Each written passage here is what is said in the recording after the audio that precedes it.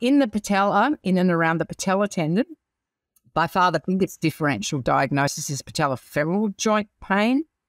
It's far, far more common than patellar tendon pain. Patellar tendon pain is relatively rare.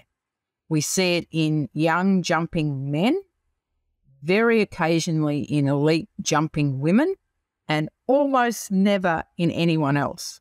So we see far too much overdiagnosis of patellar tendon pain and not enough diagnosis of patellofemoral pain. So even if you have signs and symptoms over your patellar tendon, and it can be quite localized, it can still be patellofemoral in nature.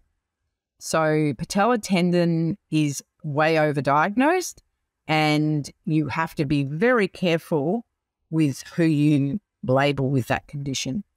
The good thing about patellar tendon is it's either tendon or it's patellofemoral joint. It's not both. So it's not like where you can have a lot of different things in play. It will be one or the other.